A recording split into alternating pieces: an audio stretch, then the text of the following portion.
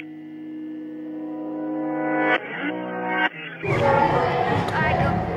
a bullet train. 3, 2, 1, go!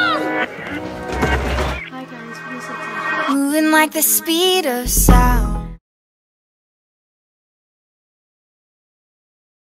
Hi guys, this is Airsoft back with another video. Today we're going to be looking at the customized G&G Black Rose. This is a special M4. It comes in at around, comes in at about 200 pounds. Isn't half bad for a customized gun. It is a beautiful gun. Black and pink. Some people might think that's girly, but most people we've met with it think it's a beautiful gun. I mean, I have seen some girl airsofters run it, but I like it. It's a very nice gun. Beautiful little price.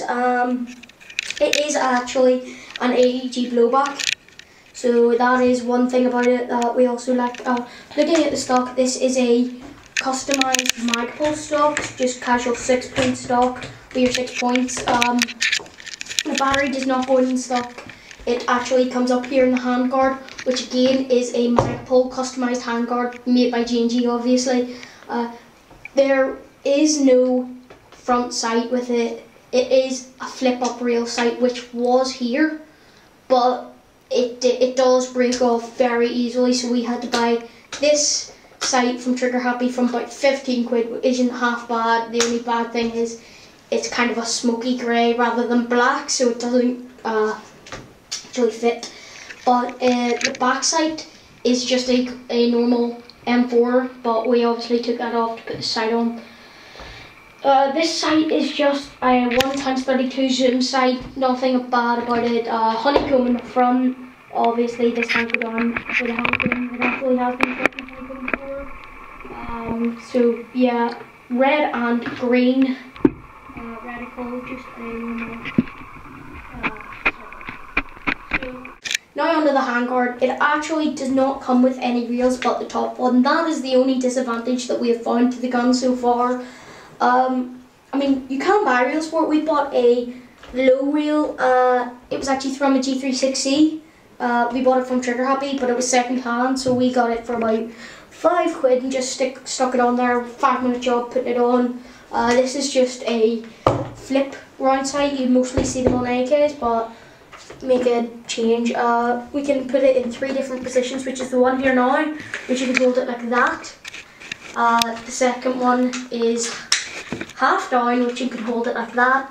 And the third one is fully down, which is probably the most comfortable. The battery compartment is actually very awkward to get to. It's inside the handguard. You have to pull this out and pull this and bring it up. It does take a type of, I do not know what you call it, but this type of battery, because it does have to sit around the inner barrel. That is another disadvantage actually. You could sort of bend your inner barrel by pushing this down too hard or anything, but so far that has not happened. Very, very accurate gun. It actually does come with a customized G&G logo on the lower receiver. Just normal, there's nothing done to the inside of this gun, just normal stock, nothing done. It is actually 318 FPS.